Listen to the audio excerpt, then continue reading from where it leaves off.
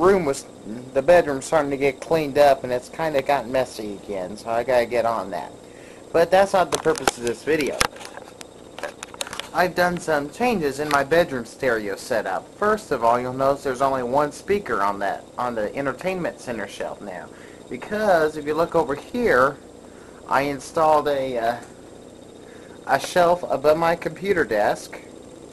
Okay, and on another quick detour, I upgraded to a dual DVI out video card, and instead I had two CRTs sitting here. Now then I had the Dell LCD and a CRT. Well, somebody gave me that.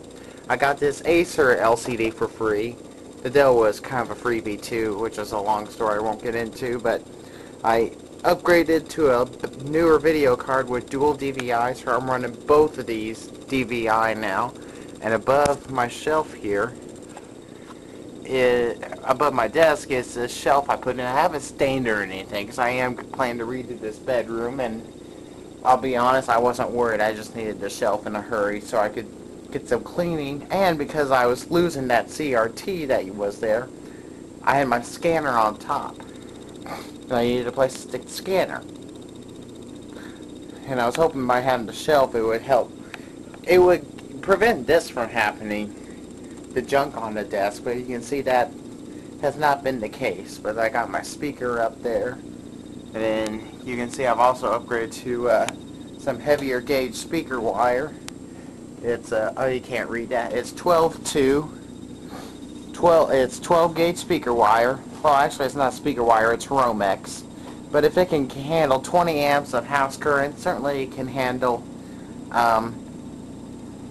it can provide good quality connection to my speakers from my amp, and that's another change.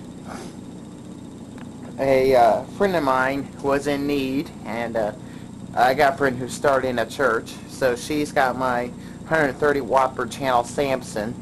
I've been working on getting all that set up for her, and I've got this Profile California car amp. It's 75.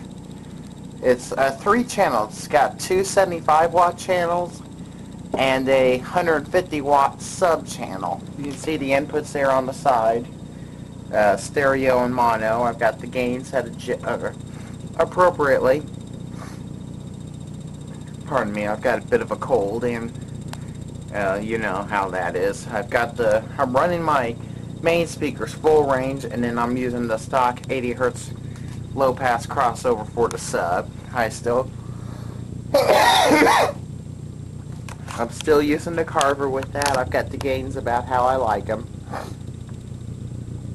Stashed back behind the entertainment center where you can't see it, I'm using an old AT computer power supply to power this amplifier. You can see I've got an old yellow cord heading back there.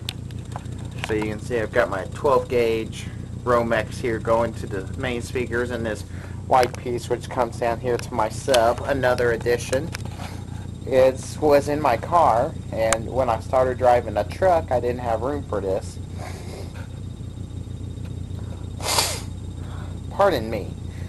And in my truck I'm now running a 12-inch JL Audio, but inside this Deckware Death box, the same one in my other video, I've got a MTX Blue Thunder subwoofer. You can see the box has seen better days. It's got silicone on it. It's leaky, but it still provides some good sounding bass.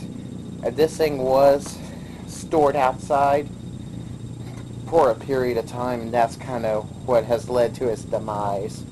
Eventually, I do plan to take it apart. I have to. Woofer is still good.